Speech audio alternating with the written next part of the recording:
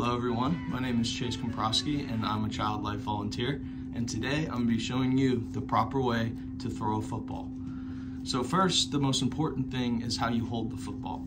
So the way I hold it, and everybody might do this a little bit differently, but this is the way that works best for me, is I put my ring finger on the first lace at the very top of the ball, then I skip the second lace, and then I put my pinky finger on the third lace. So it looks a little something like this. That's important because then when you throw the ball, the last finger to come off it will be your pointer finger, and that's what makes that nice spiral that you always see on TV.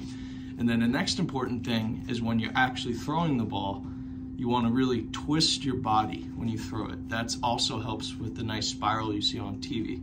So you get it, you hold it like that, then you start here, and then you'll step towards where you're throwing the ball, and then twist your body and follow all the way through. So when it's all put together, it should look something like this.